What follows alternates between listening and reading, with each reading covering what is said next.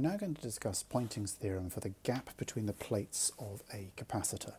So we're assuming that we have a capacitor with a time-varying field between the plates.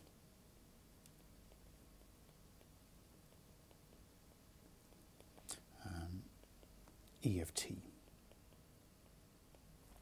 So let's just draw this. We're going to specify that we have a z-axis up here.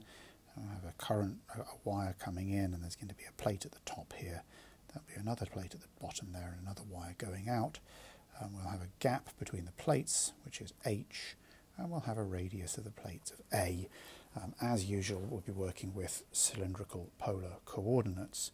And notice that we want a slowly varying field. And we're not going to specify what the field is. If you wanted to, you could think of it as being q over epsilon naught a, where q is varying, say, with some kind of cosine, but that's not actually important. What we're going to be looking at here is a situation where there is no work done. So there is no current density, between the plates.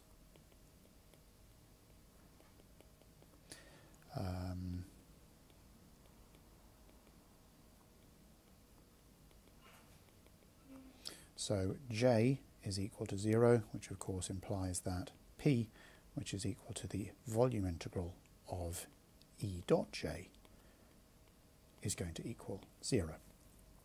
So when we think about Poynting's vector, this tells us that the only terms we're concerned about are the energy density in the field and the flow of energy, so Poynting's vector itself. We have the electric field. What about the magnetic field? Well, we're just going to use Ampere's law, well, the Ampere-Maxwell equation actually. I'm going to say that the curl of B is equal to epsilon naught mu naught dE by dt. There's no current density J. If we decide we're going to do a surface integral. Let me just draw the surface that we're going to use here. It's going to be a circular surface. It's going to lie between the plates, and it's going to have the same radius as the plates themselves. So that's our surface S. Actually, let me put the label S here, and then we're going to have the contour that goes around it, the line that goes around it, as C. We're going to do Stokes' theorem, so we say that the closed line integral of B dot dl is going to equal to epsilon naught mu naught pi a squared. That's the surface area, dE by dt, and you'll notice that I've lost the direction on E. So E itself lies along Z.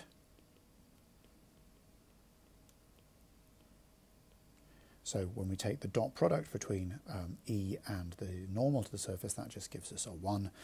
So we don't need to worry about the directions there.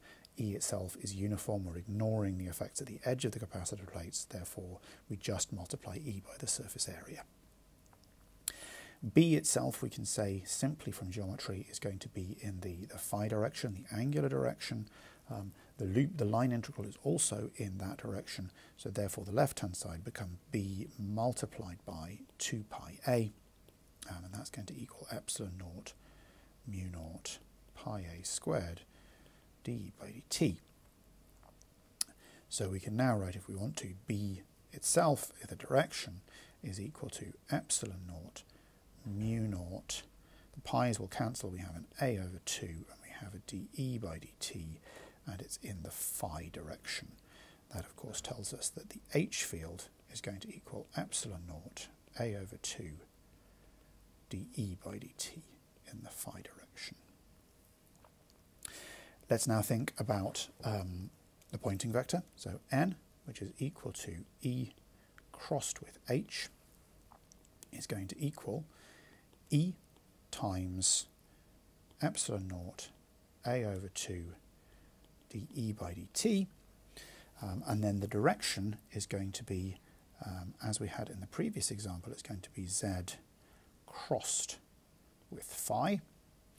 So therefore we have minus epsilon naught a over 2 E dE by dt R. Because again, what we find is that the energy is flowing into the gap between the plates. It's flowing radially inwards according to the Poynting vector. Now let's go back to our standard equation for power. So P, which is equal to the volume integral of E dot J dV, which we have already said is equal to 0, is then equal to minus the closed surface integral of N dot ds, that's the energy flowing into the surface, minus d by dt of the volume integral of U, the energy density. Now, the energy density, U, in this case, is just going to be given by a half epsilon naught E squared, because that's considering the density across the entirety of the centre of the capacitor. There's no contribution from the B field. So now we just need to see if those two match. So what we have is minus the closed surface integral of N dot ds is equal to d by dt of the volume integral of a half epsilon naught E squared dV. Now let's think about the surface that we're considering for the surface which bounds the volume. And if I sketch that over here, what we're going to have is, I don't know why it keeps changing.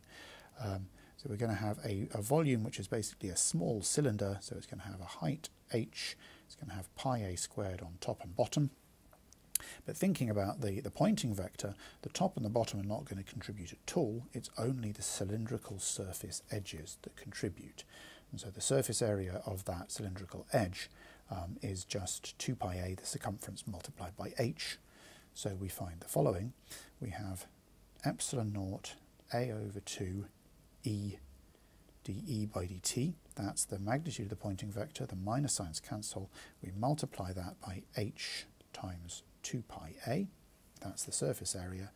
And that is equal to d by dt of a half epsilon naught E squared multiplied by the volume, which is pi a squared h.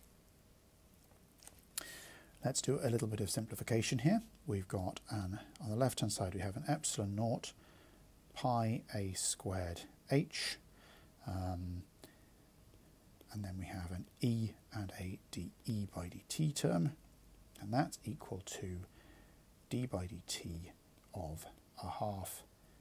Actually, no, sorry, I need to start taking some differentials here, don't I? That's going to equal epsilon naught. Now, d by dt of e squared is just 2e dE by dt, and the 2 cancels with a half, so we've got an e dE by dt, and then we have a pi a squared h. So the two sides of the equation match. We have conservation of energy in this case.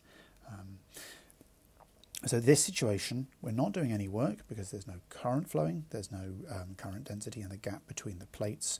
And so in that gap between the plates, we have only a balance between the energy flowing in and the energy density stored in the fields. This is in contrast to the current carrying wire, where the fields weren't changing, so the stored energy wasn't changing, and all of the work that was done was being expressed in terms of energy flow. Of course, normal, well, I say normal, calculations of more complicated problems involve both work done, energy stored, and energy flow, but these two examples give you two either ends of that spectrum.